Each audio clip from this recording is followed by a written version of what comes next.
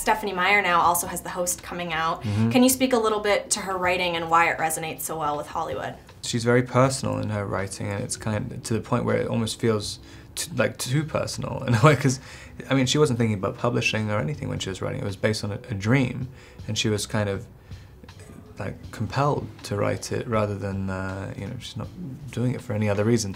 Right. And I think that shows in the writing.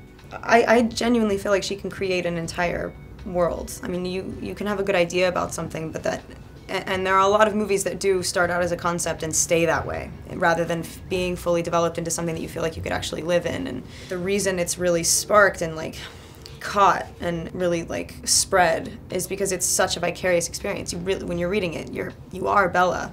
People can connect with them.